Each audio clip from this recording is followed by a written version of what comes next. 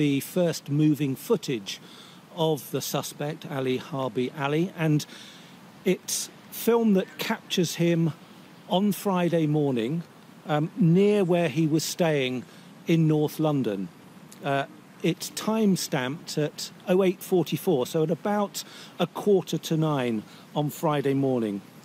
He's alone, he's wearing dark clothing, black trousers and a green parka-style type coat. He's walking, well, almost strolling along, doesn't appear to be in a hurry.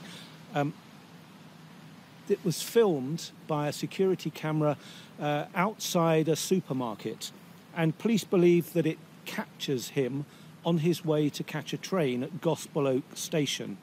Just over 3 hours later and 50 miles away, the suspect was arrested at the scene of the murder of Essex MP Sir David Amess.